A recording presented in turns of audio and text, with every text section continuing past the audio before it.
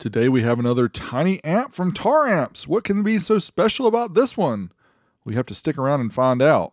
The TL 1500 is a 3-channel amplifier currently available on Amazon for around $70. Check links in the video description for the current price. Let's open this up and see what it's all about. First thing you'll see here in the box is this high-level adapter for running your speaker level inputs into this amplifier. Next up, you will see the TL 1500 with all its screw down terminals on one side, RCAs on the other. We'll talk exactly about all the different features, but this is a 3-channel amplifier, which is kind of unusual. And compared here to the TL 500, you can see the size. I'll leave a link in the video description if you'd like to see the TL 500 video. Have it there for your convenience. As far as dimensions go, the TL 1500, 5.4 inches on the long side, 4.8 inches for the width, and 1.9 inches on the height.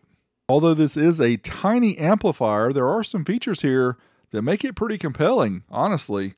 First off, the $70 price tag makes it compelling. But here on the one side, you can see the power LED is on the far left, and yes, that lights up when the amplifier is on. Then we have a bass boost, 0 to 10 dB at 50 Hertz. We also have RCA level inputs, but the sensitivity is fixed to 320 millivolts. We also have speaker level inputs if your signal be high like Willie or Snoop. This is not a Mickey Mouse program! On the opposite side, we do have all the screw down terminals for the power and for all the speakers. We'll show those here individually. You can see the power and ground here, power to the peeps, the minus and the plus. We also have the remote connection in the middle. It's called a wired remote. Is that an oxymoron? Well, you figure that out. Also, the subwoofer output, low pass at 90 Hertz is built in. Also, the mid and high channels, 90 Hertz and up for those, and those are stable down to 2 ohms. The sub channel is stable at 4 ohms. As far as ratings, the amp is rated 95 watts times 2 at 2 ohms and 200 by 1 at 4 ohms, being a 3-channel amp. Now, of course, we're going to find out what the true power output is using the amplifier dyno. You can see on the left the power output in watts. In the middle, you'll see the ohm load. On the right, you'll see the voltage of the dyno. I will not be doing efficiency today because the 3-channel amp makes that complex. This here's my favorite part. Our first round of test here will be the mid and high channels. This is the 2 of the 3 channels, and all the other channels will be loaded as well. 4 ohm stereo. We don't have any ratings provided, but let's try it at 1 kilohertz. And let's see, certified to 1% distortion, we get around 52 watts per channel at 14.32. That's up to 1% distortion. Next up, we'll try uncertified, which takes us to the clipping point. And we're virtually the same, 54 and 51 watts at 14.3. Then the third test here is a dynamic test. We'll send a pulse track of 1 kilohertz into the amplifier. And again, right about the same, about 51 watts per channel average. Now we'll do 2 ohms stereo on the main channels, rated 95 watts by 2 at 13.8 volts. Certified test is going to take us up to 1% distortion. And you'll notice channel 1 especially kind of jumped around a little bit. We got 92 and 76. Kind of a difference there between the channels. But the uncertified mode takes us up to clipping, and it does count cleanly here. And we do get that rated power, 98 and 94. So we're right at that 95 watts by 2 that it's rated. Dynamically, let's send the pulse track into the amp. And again, we're right there at that 95 watts by 2. That's good to see. Even though our voltage is just a little bit higher, I think this amp actually did its rated power.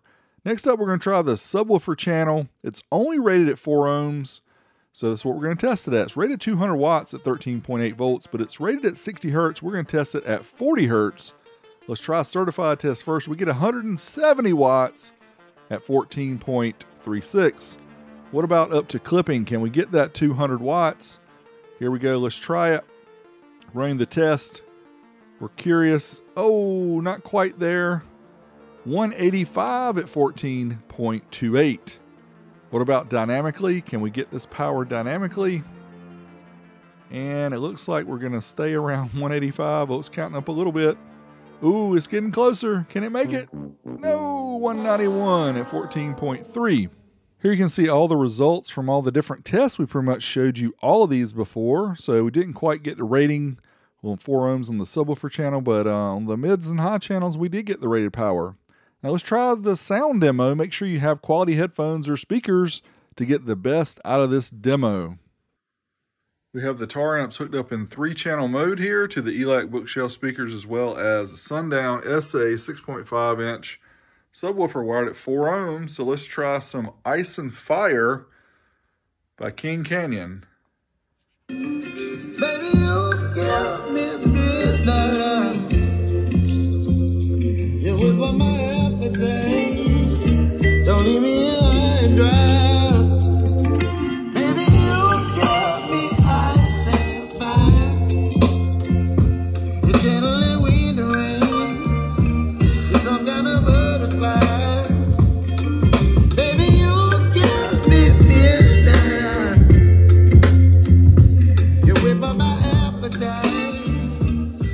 Try a little kick from Ice Flow.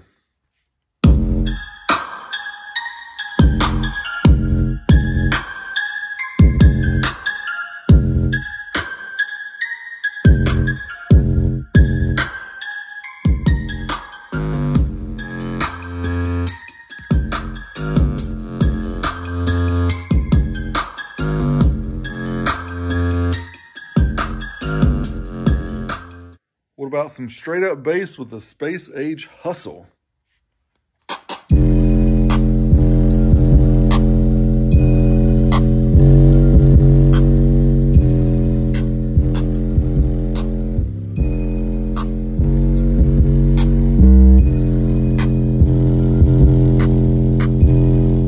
The Sundown 6.5 here was wired at 4 ohms, and this amp was pushing it nicely. As you can see here, the bass sounded really good. The mids and highs sounded good too. Also, the thermals here did not show anything out of the ordinary. We're in the mid 80s for Fahrenheit on the outside of the amp, on the heat sink, and that's not bad at all. So, amp did not overheat at all during the test. Next up, we'll get out our favorite precision screwdriver, open up the amplifier to find out what's inside. Let's get in there and find out together.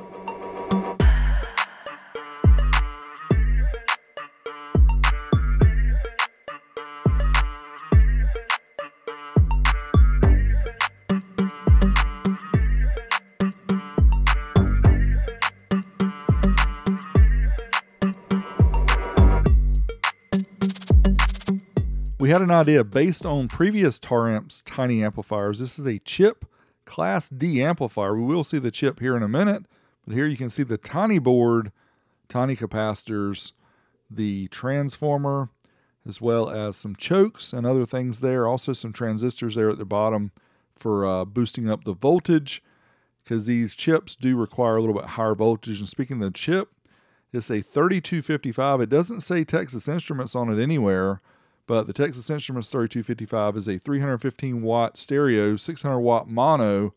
Also will work in 3-channel or 4-channel mode.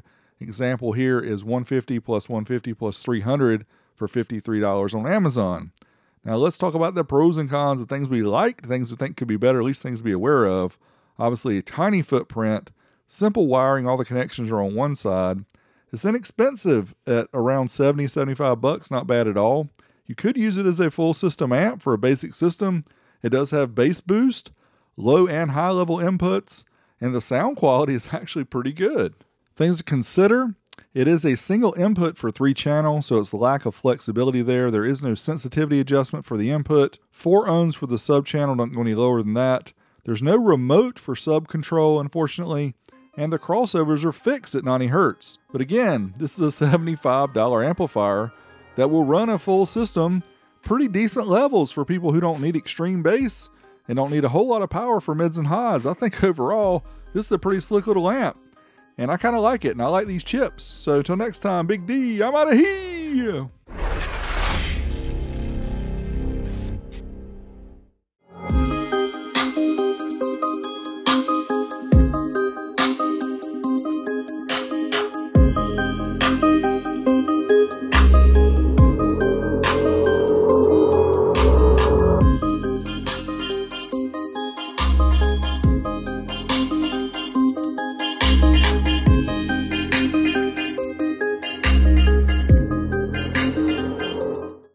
hustle every single day.